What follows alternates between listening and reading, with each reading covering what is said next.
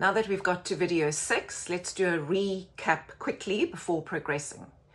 We have learned that as humans, we have faith in the ordinary functions of life, even though we may know nothing about how they function. For example, a car engine. Therefore, we ask the question, how can we not have faith in the extraordinary things relating to the God of eternity? Secondly, we learned that it is God who made and gave us the ability to have faith. Thirdly, we ask the question, what is faith?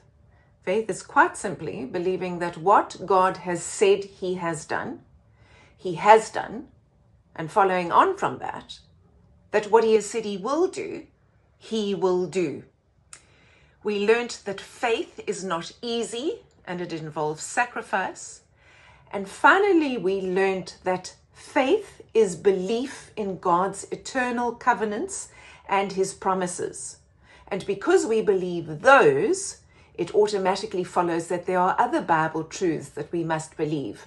For example, like Abraham, we believe that when the body is dead, it is dead, and we await the resurrection and the second coming of Christ in order to receive the promises.